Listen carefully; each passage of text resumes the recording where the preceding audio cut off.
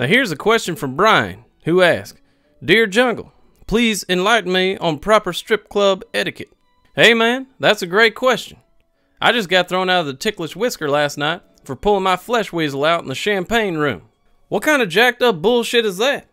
If some poor hard-working esthetician school dropout is going to go through all the trouble of getting giant fake titties the size of a small orphan child, clutching a pair of cassava melons, and then cover said titties in glitter and that vanilla-scented perfume they put in your car for an extra $2 at the car wash, and then rub said titties up against me for the entire first 3 minutes of a Rob Zombie song, who's to say it's inappropriate to whip out my love stump and try to take this relationship to the next level?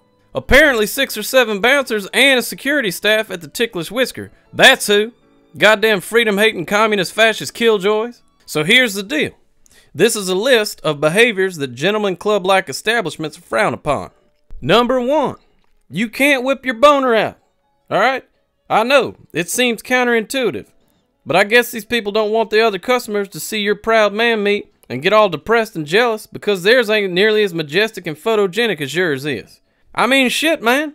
My dong hammer's got its own Flickr, Instagram, and Pinterest account. Cause my shit looks good on film. But, to each their own. Keep it in your pants, or else you're gonna end up wasting that cover charge you paid getting thrown out. Number 2. No personal checks.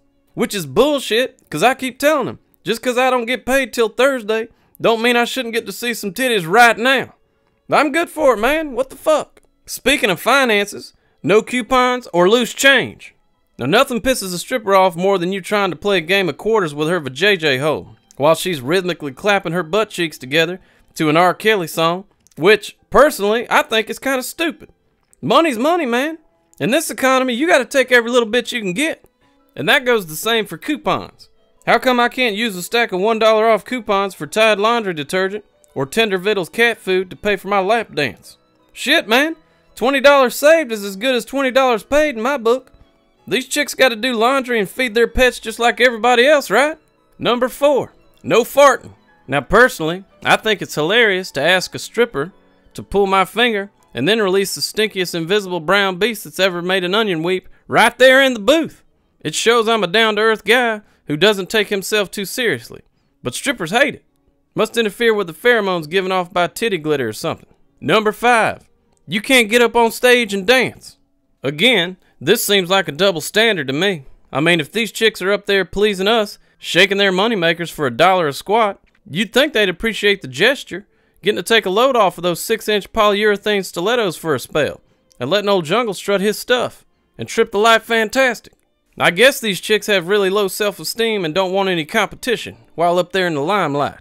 And I don't blame them neither. I mean, look at this goddamn mustache.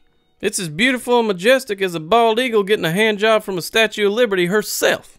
I wouldn't want to compete with that either. Well, alright, Brian. Those are a few pointers to help get you started in the right direction when it comes to strip clubs.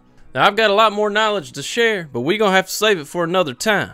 Take it easy, man. And remember, keep it in your pants until the end of the lap dance. Hell yeah. Now, like this video and leave me a question in the comments down below. If I answer your question directly in an upcoming video, you'll get a free pack of AFT stickers. And maybe even a lap dance from the good old buddy Jungle. All for good for ladies only.